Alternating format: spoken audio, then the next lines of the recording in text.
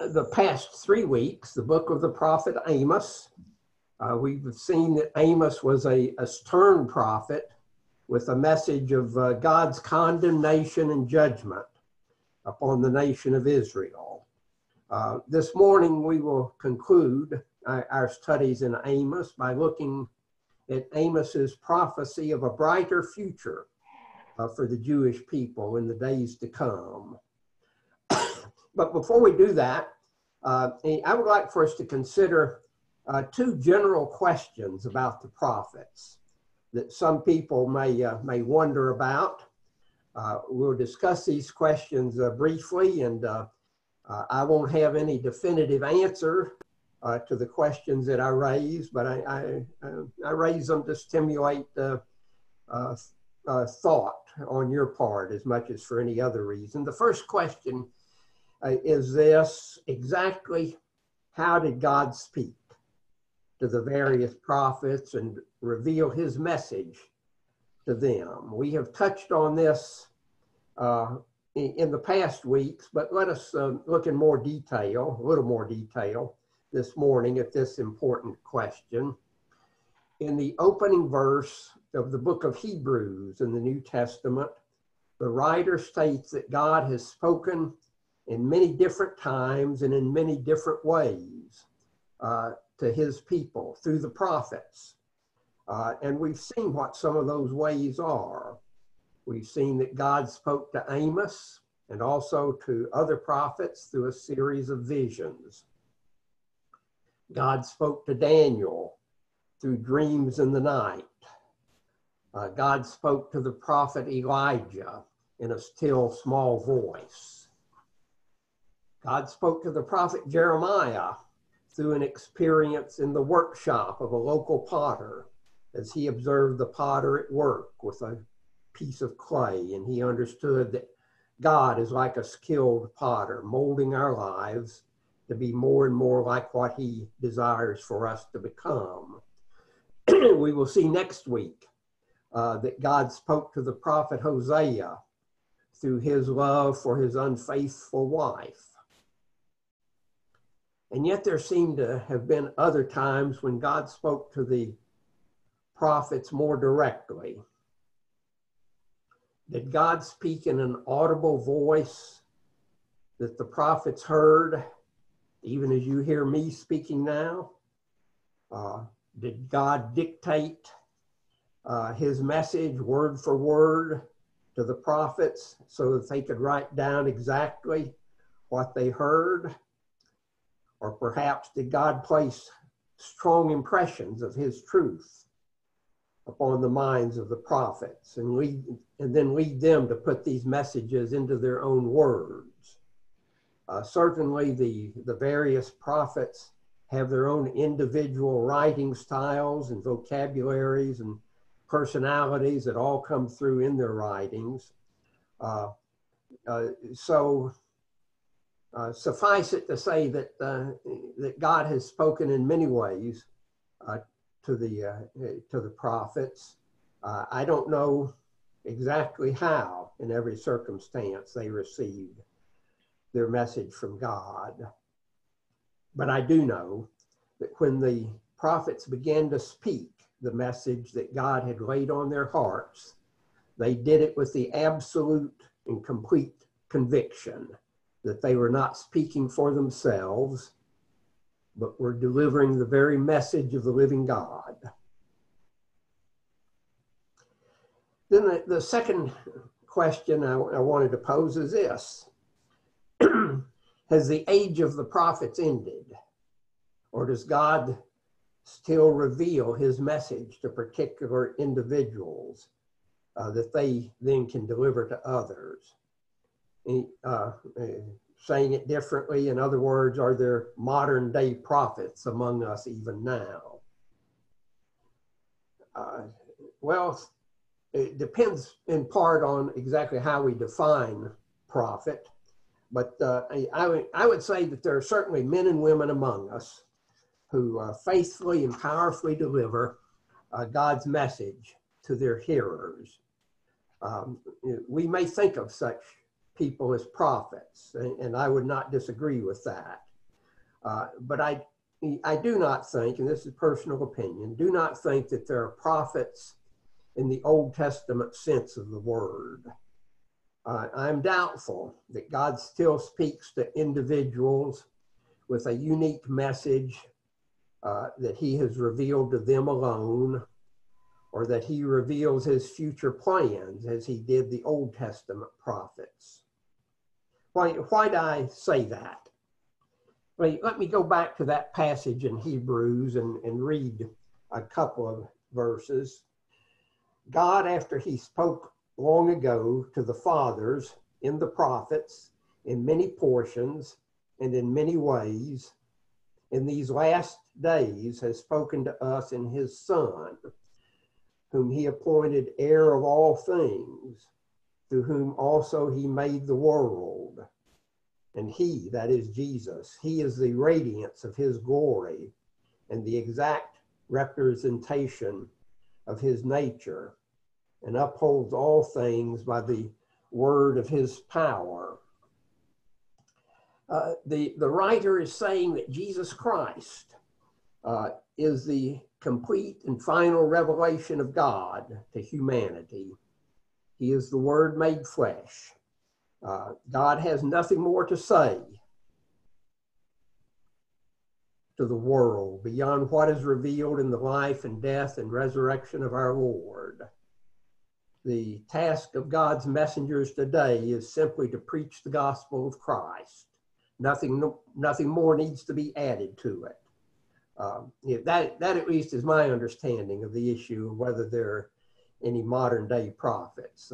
You may have some different thoughts, and I want to pause a moment and invite you to chime in. If not, we're going to turn back to the book of the prophet Amos and look at his message of what lay ahead for the people of Israel in the distant future. And I want to read from the 9th chapter of Amos, verses 11 through 15. And if this works, I'm going to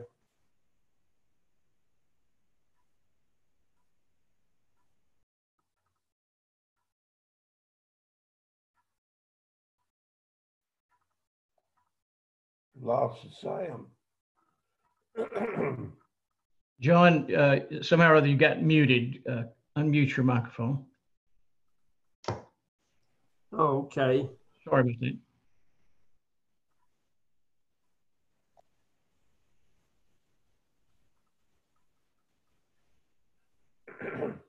Well,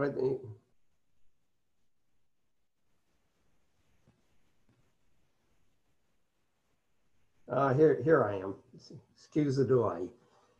Beginning in verse 11, the Lord says, "A day is coming when I will restore the kingdom of David, which is like a house fallen into ruins. I will repair its walls and restore it. I will rebuild it and make it as it was long ago. And so the people of Israel will conquer what is left of the land of Edom and all the nations that were once mine, says the Lord, who will cause this to happen. The days are coming, says the Lord, when corn will grow faster than it can be harvested, and grapes will grow faster than the wine can be made. The mountains will drip with sweet wine, and the hills will flow with it. I will bring my people back to their land. They will rebuild their ruined cities and live there. They will plant vineyards and drink the wine. They will plant gardens and eat what they grow. I will plant my people on the land I gave them, and they will not be pulled up again. The Lord your God has spoken."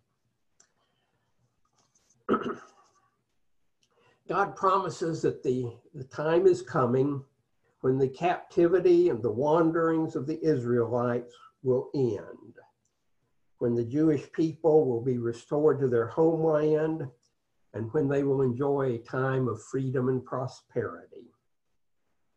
I think that we need to attempt an overview of Jewish history in order to understand this prophecy and its fulfillment. Of course, we could spend a lifetime studying the history of the Jewish people over the centuries. And in fact, many people have done just that. So I can attempt only the barest outline this morning, but I'll try to do that. And I'll break the history of the Jews down into several different time periods. The first period would be the Old Testament period, from the time of the preaching of Amos up until the end of the Old Testament era, maybe 300 years after Amos. After the preaching of Amos and Hosea, the northern nation of Israel was conquered, as we've discussed before, conquered by the Assyrians, and many of the people were taken away into captivity. However, some, especially among the poorer class, remained in the land. Some 135 years later, the southern kingdom of Judah fell to the Babylonian Empire, and many of those people were taken into captivity. And time continued to roll on with the Jews scattered in captivity in different places, some remaining in the land of Palestine. But some 50 years after the Babylonian captivity, the empire of Babylon was overthrown by the Persians, and Cyrus the Great, king of Persia, set the Jews free. At that time, many of them returned to their homeland and rebuilt the city of Jerusalem and the temple. So this is sort of the situation at the close of the Old Testament period. Many of the Jews from both the northern and southern kingdoms were now back in their homeland, but they were by no means an independent nation. They were still under the direct control of the Persian Empire and government. And going on then to discuss the Jewish history in the period between the Old Testament and the New. The Old Testament era ended somewhere around 400 BC, and the Persians continued to rule over the land of Palestine for several decades until about 330 BC. And then the mighty armies of Alexander the Great conquered all the eastern Mediterranean area and far beyond, including the land of Palestine. So Alexander had a kindly view toward the Jews and treated them well, but he died at an early age. Actually, he died before his 30th birthday. And after his death, his vast kingdom was divided into 4 parts.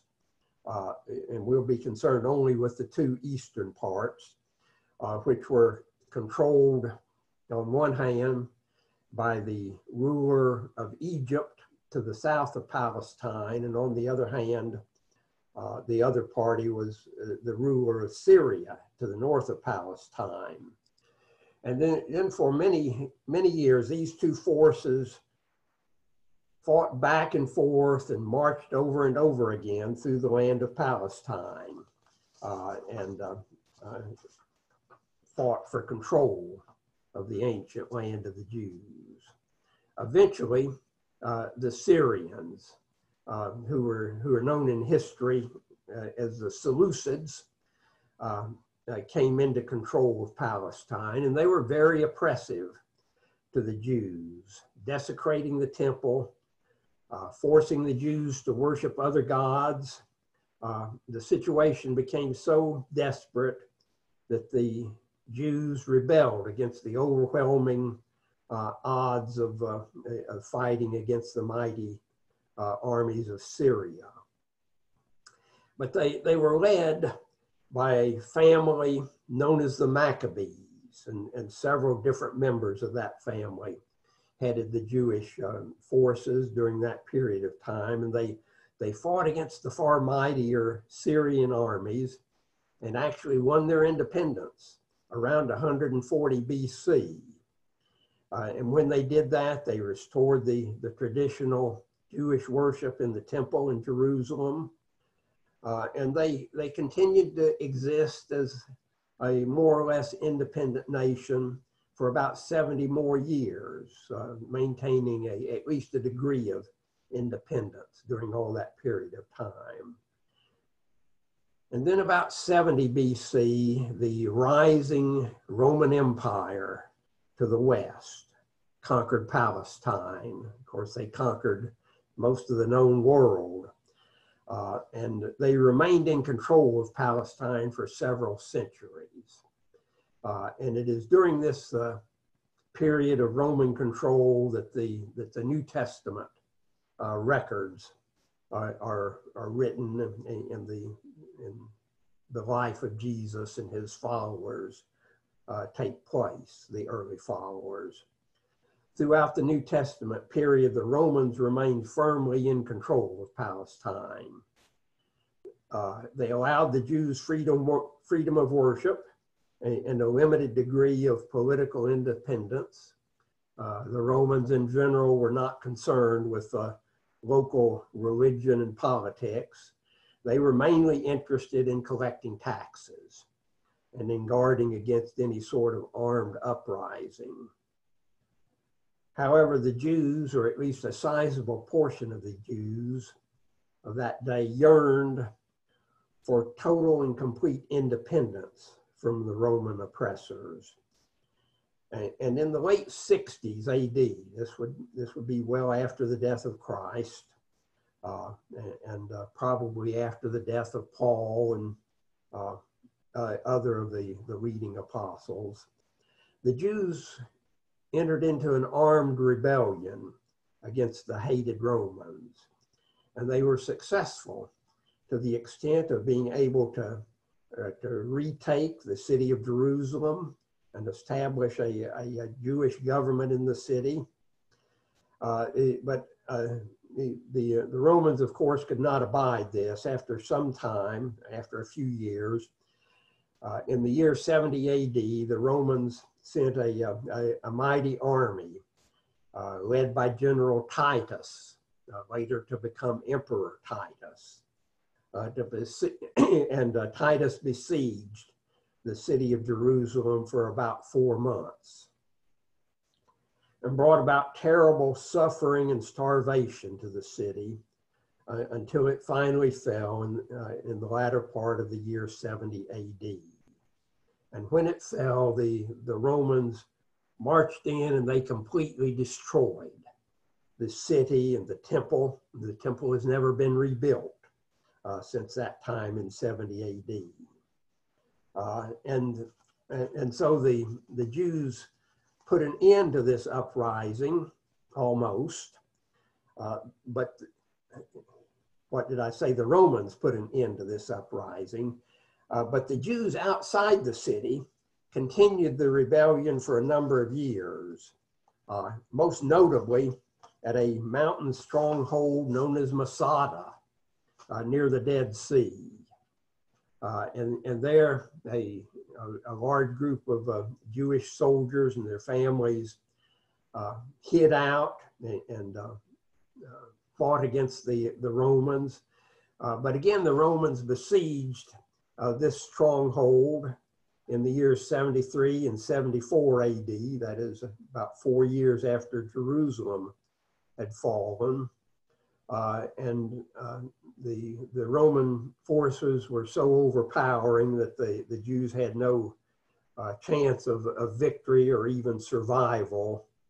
And in an act that's been celebrated in Jewish history ever since, about 1,000 in number of the Jewish defenders at Masada committed mass suicide rather than surrender to the hated Romans. And then the Romans drove virtually all the Jews out of Palestine. And Palestine ceased being a Jewish land There were hardly any Jews in Palestine for centuries after that, for the next 1,800 years, pretty much. So that brings us to the post-biblical period. By the end of the New Testament, very few Jews still lived in the land of Palestine. Instead, the Jews were scattered throughout the Mediterranean world and beyond. However, wherever they went, they held on to their own culture. They did not assimilate into other lands. They established their own closed Jewish communities in various cities and towns, where they maintained their synagogues and study of the Torah and worship of God. And for many centuries, the Jews were often persecuted and denied many of their civil rights, and driven from place to place and generally hated throughout all of Europe. Perhaps the most notable persecution of the Jews in all this period was the Spanish Inquisition in the late 15th century AD, when all the Jews in Spain, and there was a high population, they were all forced either to convert to Christianity or else to flee the country, leaving all their possessions behind, or else to suffer terrible tortures and sometimes death. But in spite of these, excuse me, in spite of these centuries of persecution, the Jews remained true throughout all these centuries to their traditional religion. And in many cases, they prospered economically and made many important contributions to Western civilization. That brings us pretty much to modern times, the things that have taken place in Jewish history during my lifetime. By 1940, there were some 18 million Jews in the world, concentrated mostly in Western Europe. And then came the greatest and most devastating tragedy in the long history of the Jewish people. Adolf Hitler came to power in Germany in the late 1930s. Hitler was a depraved, racist ruler who hated the Jews with great intensity and was determined to rid Germany and all his conquered lands of the Jewish population. He and his cohorts devised what they called the final solution to the Jewish problem, known in history as the Holocaust. Hitler built a number of death camps in Germany. He rounded up the Jews without notice, without mercy, had them loaded like cattle into boxcars without food or water, and deported to the various death camps. There they were stripped and marched into large buildings, which were then flooded with cyanide gas. Then the bodies were taken to large incinerators where they were cremated. The horrors inflicted upon the Jews as part of Hitler's final solution are beyond imagination or description. Perhaps some of you have visited the Holocaust Museum in Washington, D.C. If you did, you came away deeply disturbed at the terrible suffering the Jewish people endured under Hitler.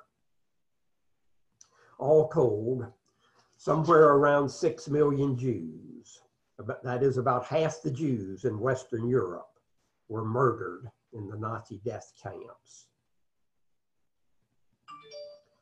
Surely by this point in time, after centuries of being scattered and persecuted and then almost annihilated in the Nazi death camps, the prophecy of Amos to the Jews about becoming an independent and prosperous nation in the land of Palestine must have seemed pretty much preposterous. And yet God's word is ever true. After the Holocaust, some of the remaining Jews in Europe and elsewhere began to immigrate to Palestine and join the few Jews who were already back in the land.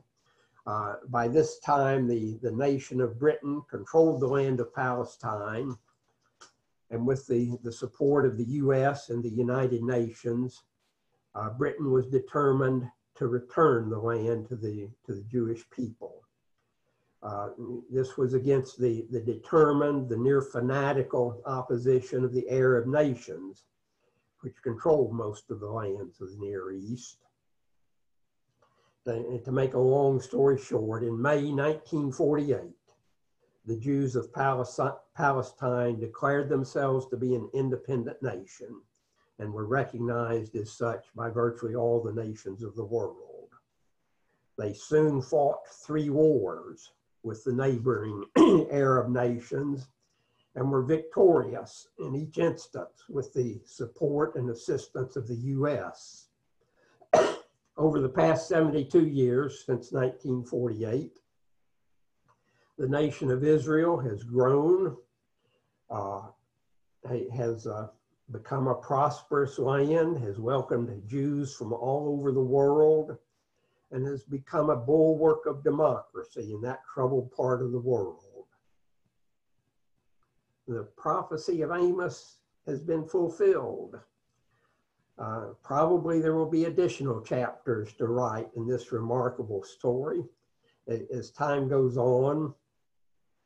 But as we sit here this morning, the Jewish people have founded an independent and prosperous nation in the ancient land of Palestine, just as the prophet Amos foretold 3,800 years ago.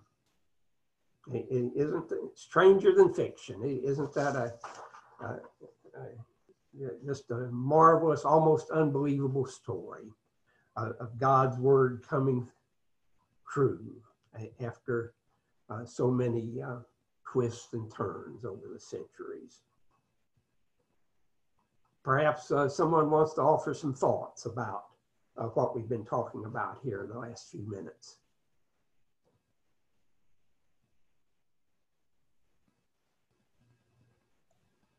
Let me lead us in a closing prayer then. Our Father, we thank you for your blessings. We thank you for each one who has participated in this lesson this morning, and ask that you would help us to see deeper into your word and to have the leadership of your Spirit in our lives, our Father, that we might understand that your word is ever true, and that you are in control of the fate of nations and of each of us as individuals. We pray again for Larry and Lara and Sue, and thank you for the good news about Jean, and pray that you would be with each one of us in the upcoming week. We ask these things in Jesus' name. Amen. And next Sunday, we will begin a brief study of the prophet Hosea.